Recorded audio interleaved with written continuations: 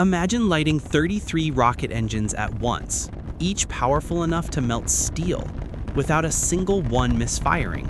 That's exactly what SpaceX does every time Super Heavy lifts off.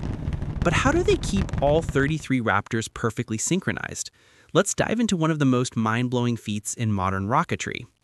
Super Heavy, the booster that powers SpaceX's Starship, isn't just the world's largest rocket stage, it's an orchestra of controlled chaos.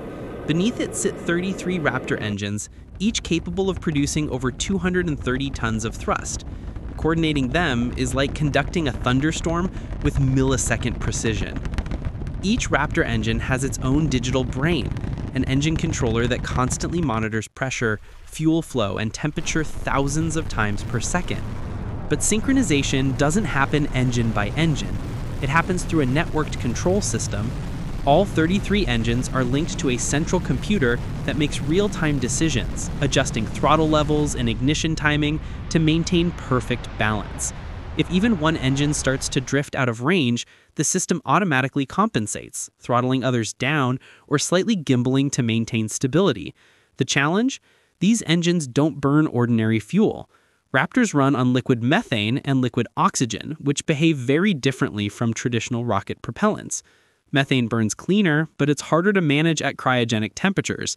So SpaceX had to build a smart fluid system that keeps each feed line balanced, ensuring equal flow and pressure across all 33 engines. And ignition? That's another masterpiece.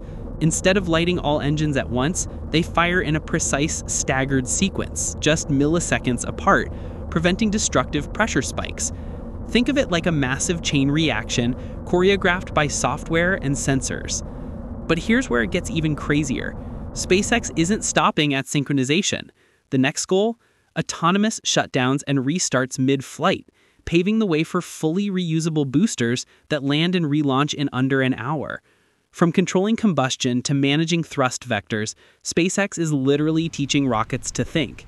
It's not just power, it's intelligence in motion. If you love deep dives into the tech behind Starship, make sure to like, subscribe, and ring that bell, because the next episode, we're breaking down how Mechazilla plans to catch this 70-meter beast right out of the sky.